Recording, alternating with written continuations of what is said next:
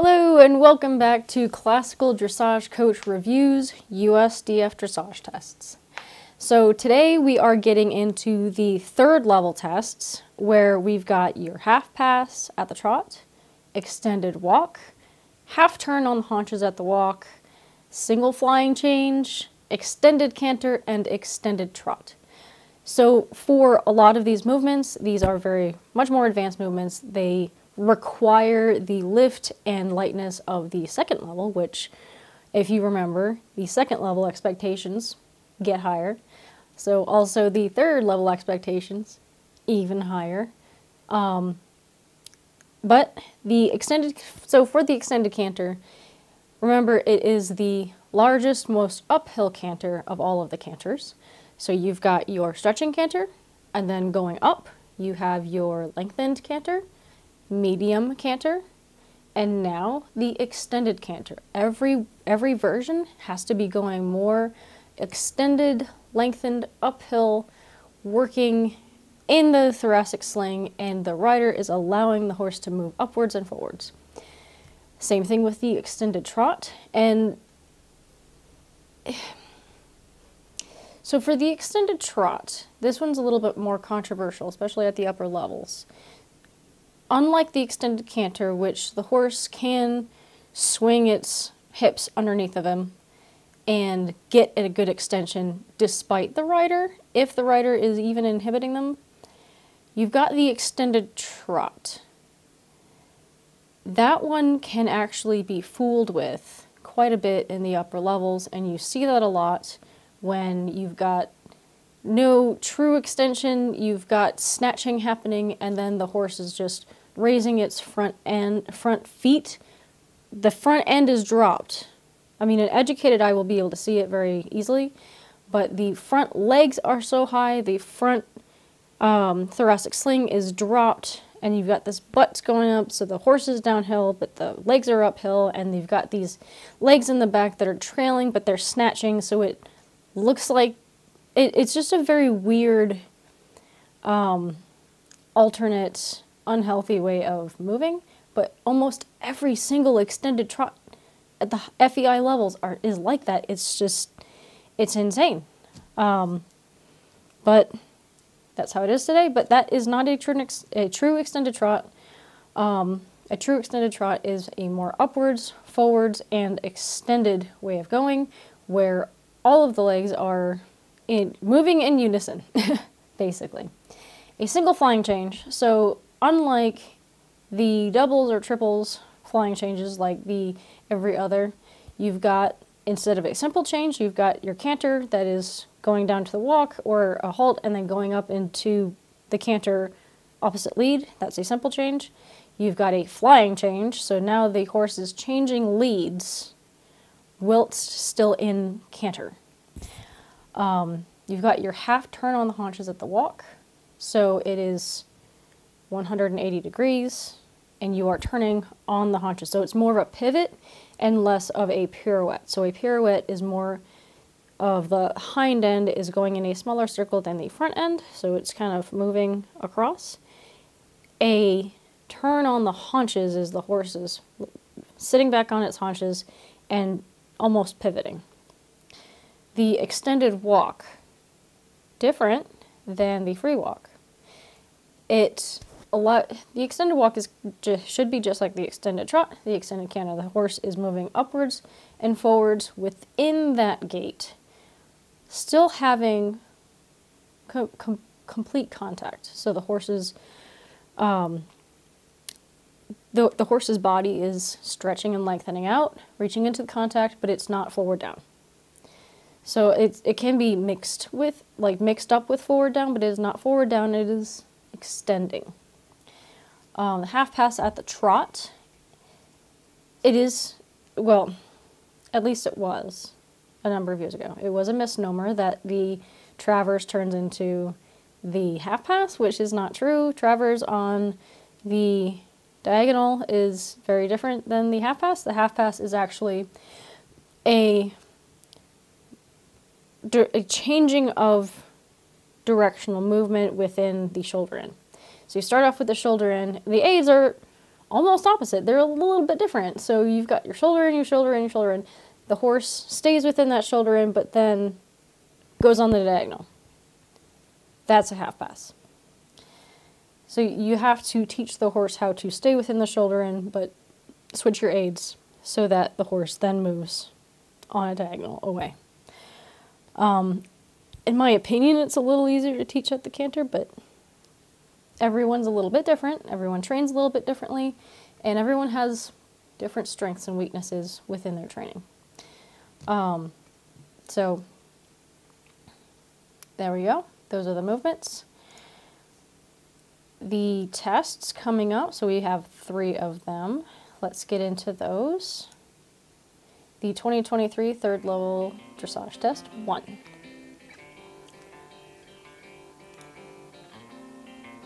We have a nice combination here. I'm always a sucker for grays.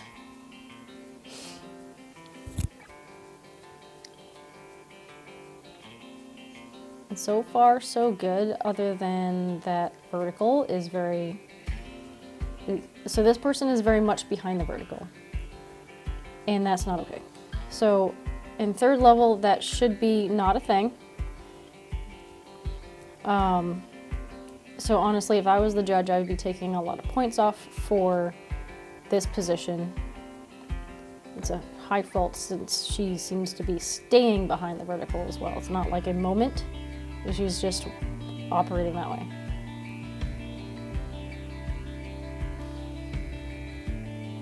And it looks like we've got a shoulder in, I think. So with the shoulder in, this looks very stiff. It's not, the horse isn't really bending. And a lot of that has to do with the horse's position.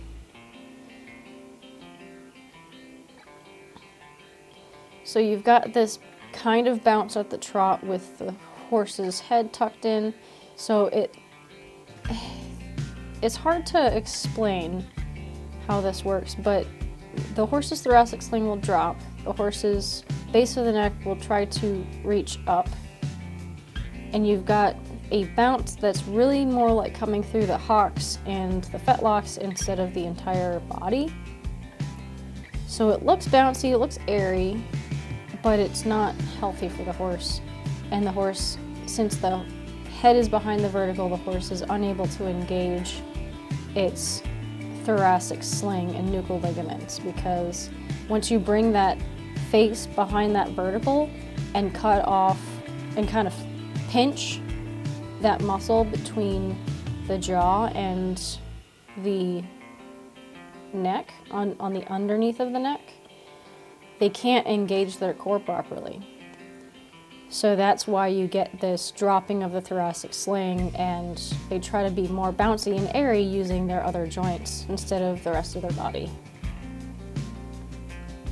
And this is why tongue freedom is also very important, because the tongue is also part of that muscle group that allows them to use their body properly. That's why, in the correct context, licking and chewing and tongue movement is a good thing. So there's your half turn on the haunches. So that wasn't bad.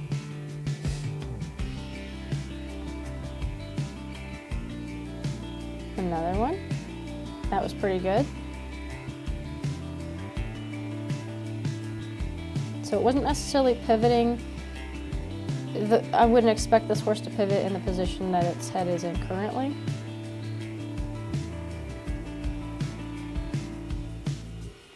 But I would expect it out of somebody trying to take a third level test.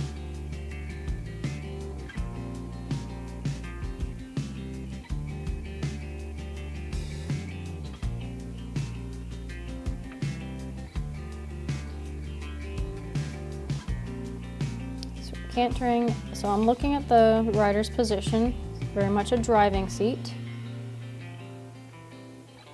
What I'm seeing in the driving seat is that she's in a chair position, so the knees are going are too far ahead of the hips, and the thigh is not relaxed. So when I am saying stiff legs, and then you see the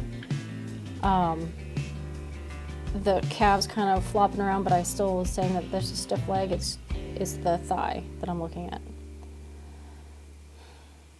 So typically what happens with riders is they will push up against those knee blocks and drive the horse forward and down, which will prevent the horse from lifting properly. And even if this rider isn't pulling this horse's face in, they are causing the horse to go behind the bit because of their driving aids, their driving seat and stiff thighs. So I would consider that more of a lengthened trot. It's not really an extended trot.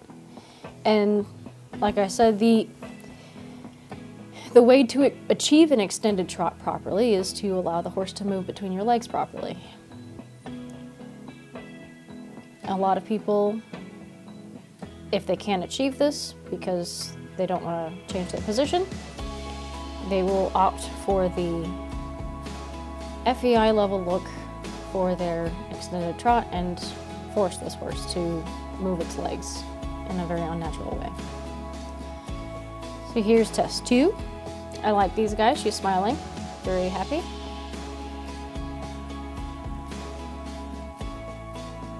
This horse looks more engaged, for sure.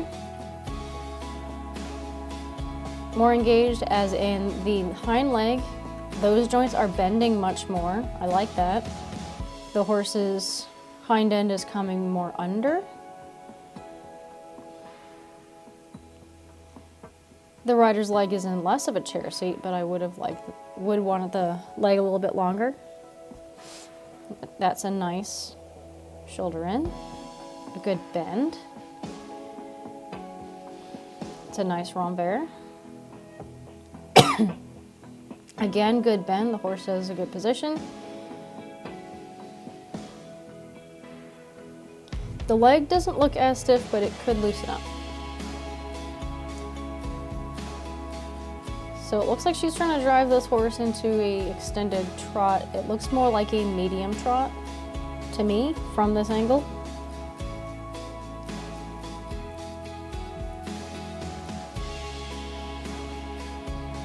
But there's always things to work on.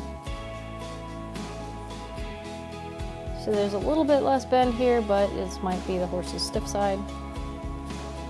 I like that. That's nice. And in my opinion, the fact that she's smiling and it seems like she's having a good time is good. The horse's ears are forward. Head is not behind the vertical. I like it.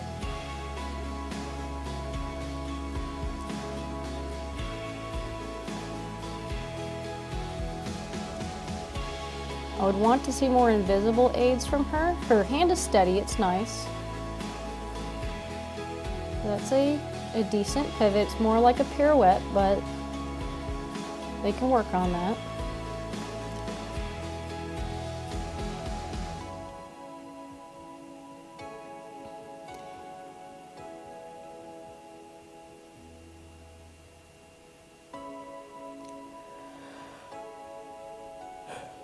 And notice this horse is in a simple snaffle. The other horse was in a double.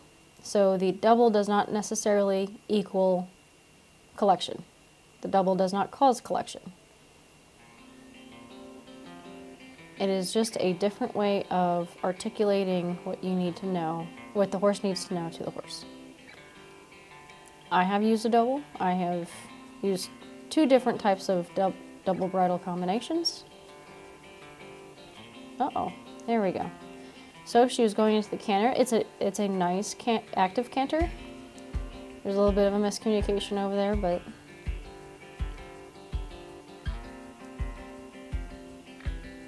so if I were coaching this rider, I would do more seat exercises with her so that she gets rid of this driving seat and starts to lengthen those legs out a little bit more.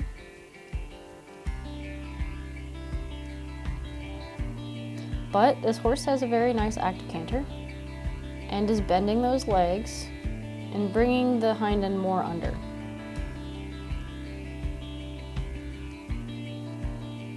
Here's your half pass at the canter. Oh, a little rough.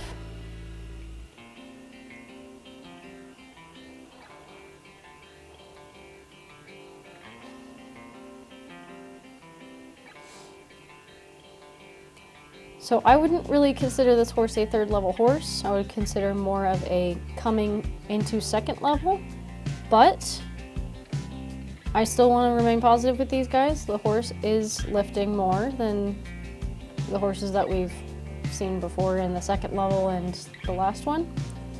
The horse seems happier, the rider seems happier. The horse is kind of shaking his tail a little bit more, but this horse just seems a little more freer in movement. So whatever they did with this horse is a little bit better and didn't completely shut down their desire to go forward and up.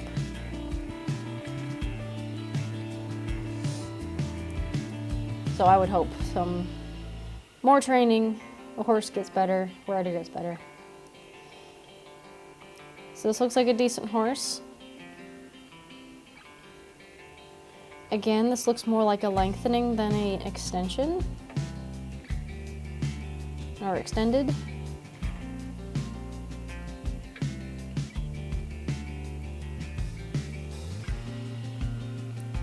I would want to see a better, more consistent contact with the horse's mouth from a third level rider.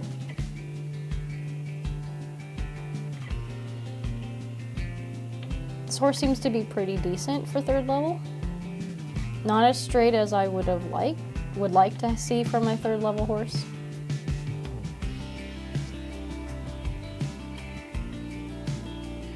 And it looks like the horse continually wants to go into canter because I can see that outside leg was very stiff on the horse. And the horse, when she was asking him to do a half pass at the trot, the aids were getting confused with canter.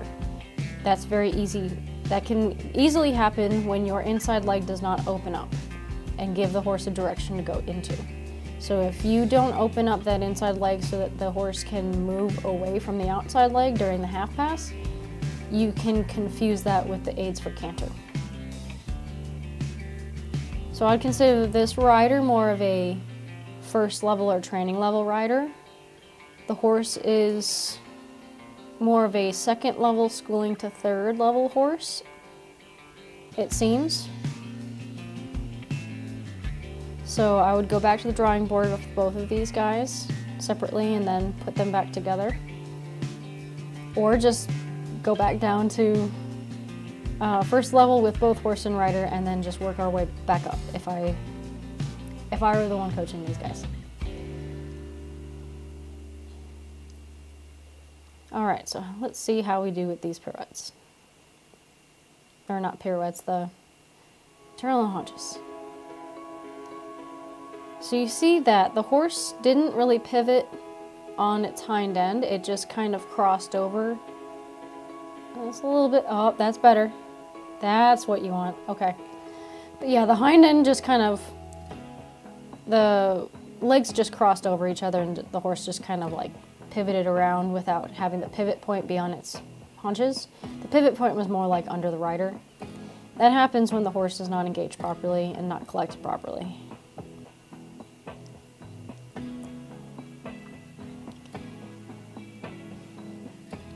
The horse has decent activity and the joints of the hind end, not as good as the other horse, but better than the first horse.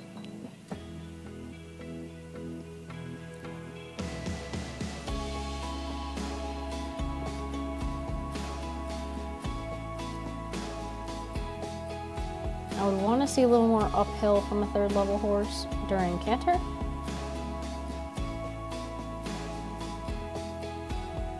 And less bending of the knee from the rider. A lot of times it's very tempting for riders to want to continue to bend that outside leg during canter work and half pass work because it feels like, oh, there's that change. It feels like it's doing something. It's doing more if I bend it more and go up their rib cage more. It's really not. It makes your aid bigger. It teaches the horse that it needs a bigger aid in order to do what you're asking to do. It's just not necessary, and both horse and rider will get into bad habits. And you can see during this flying change, now the horse is crossfired. This is because the horse is not truly collected and the rider's legs are too tight. So the thigh is bracing up against the knee block too much and is not relaxing. So the rider is actually cutting off the horse's ability to use his back in a coordinated fashion, so that's why the crossfire.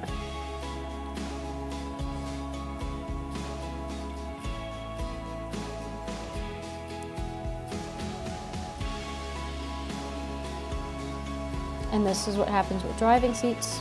Much of the time, the driving seat will drive the hips into the saddle and the knees into the thigh blocks, or the knee bolts, which these days is kind of being turned into thigh blocks as big as they are becoming. Oh man, I didn't even think that 20 years ago, I didn't think that knee rolls would get that big, but they're definitely getting there that big. I mean, I did see them on para riders because their legs, at least on the ones that are paralyzed, those legs have to stay in place whilst completely jelly, because a paralyzed person has no control over their legs, so they need a saddle to hold them in.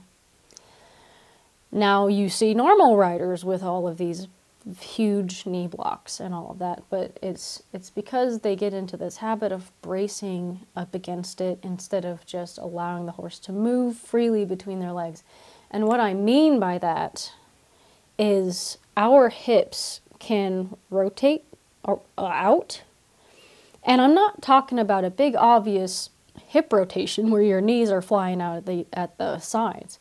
I'm talking about a relaxed movement, slight movement of the thigh forward and back. Because when you have that movement of the thigh forward and back, you're allowing the horse to move its rib cage and move its hind end underneath of himself and use his entire body. Once you tighten that up and just compress, you're actually causing the horse to brace up against you and pitch its pelvis forward. So you are completely impeding the horse from collecting. And I think that's kind of a lost art or a lost fact, because I see it so often all the way up to the FEI level. I'm like, this little small detail is lost in the English dressage circles.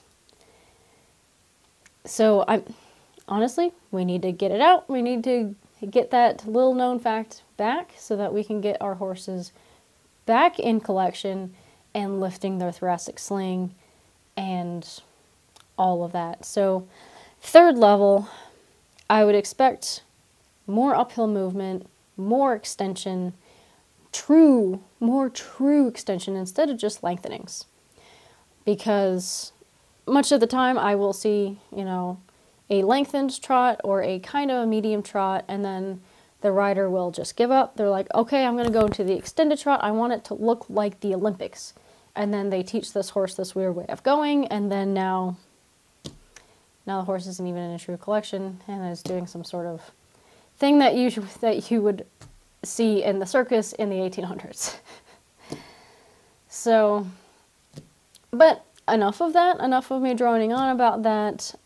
This was third level, and if you'd like your dressage test reviewed, I don't try to be harsh, but I do want to be honest. If you'd like your dressage test reviewed for free, please email the upliftequine@gmail.com, and I will feature you in this playlist for the USDF dressage test review. Thanks, and have a wonderful day.